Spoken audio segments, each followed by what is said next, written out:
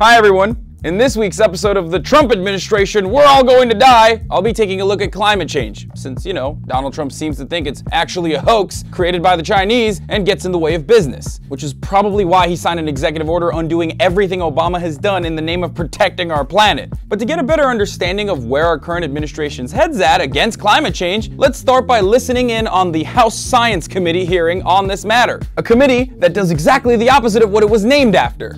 Kind of like the Hobby Lobby. Today we will examine the scientific method as it relates to climate change. Lamar Smith examining the scientific method is kind of like asking a goat to examine my car. Woefully underprepared, but insanely entertaining. However, I'll probably die if I drive that car. And in this analogy, the car is our fucking planet. That the underlying science that informs policy decisions is based on credible scientific methodology.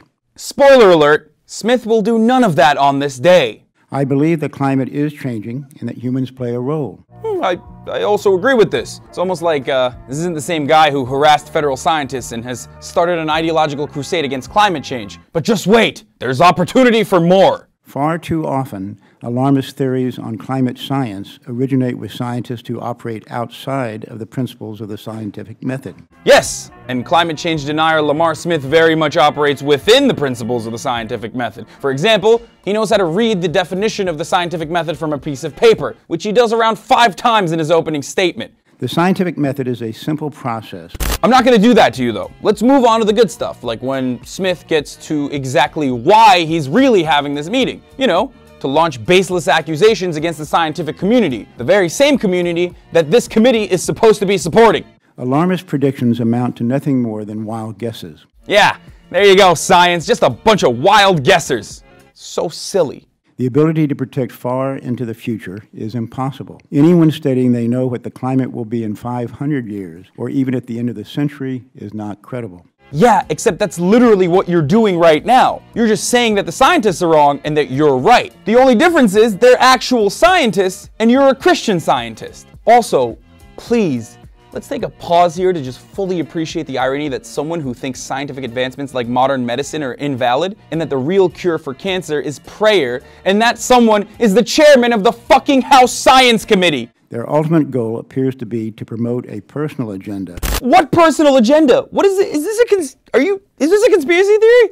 Or wait, do you mean like the personal agenda you had when you literally issued subpoenas to everyone who tried to investigate ExxonMobil for the company's creation of a committee back in 1968 tasked with actively undermining the truth about climate change? You mean a personal agenda like that one? But the hypocrisy goes twofold when Smith goes back into describing the scientific method once again, and then talks about biases. In the field of climate science, there is legitimate concern that scientists are biased in favor of reaching predetermined conclusions. This inevitably leads to alarmist findings that are wrongfully reported as facts. Wait, is that why you overwhelmingly stacked your witnesses against the one scientist who represents the scientific consensus, against 3 climate change deniers who said shit like this today?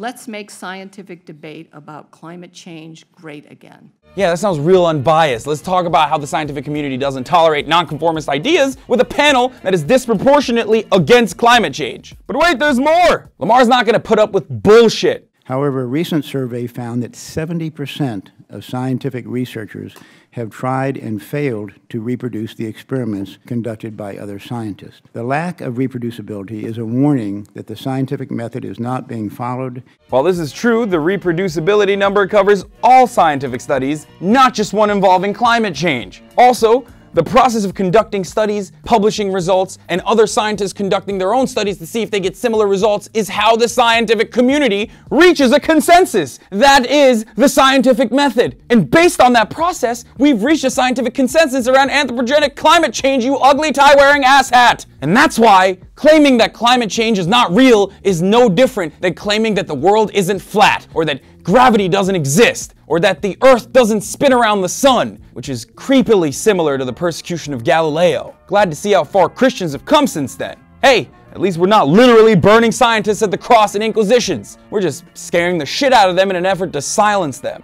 If that causes you to become subject to congressional inquiries and Freedom of Information Act requests, obviously that's very stifling. And I think the intention is to cause scientists to retreat. But perhaps Donald's administration is actually doing this for progress. Only in desperate times do we humans finally see the writing on the wall and decide to change our awful ways. So maybe Trump is just really trying to exacerbate the problem brought on by industrialization, speed up the destruction of our planet as it erodes to levels where even asshats like Lamar Smith can observe the issue from their comfortable Texas mansions. Will it be too late by then?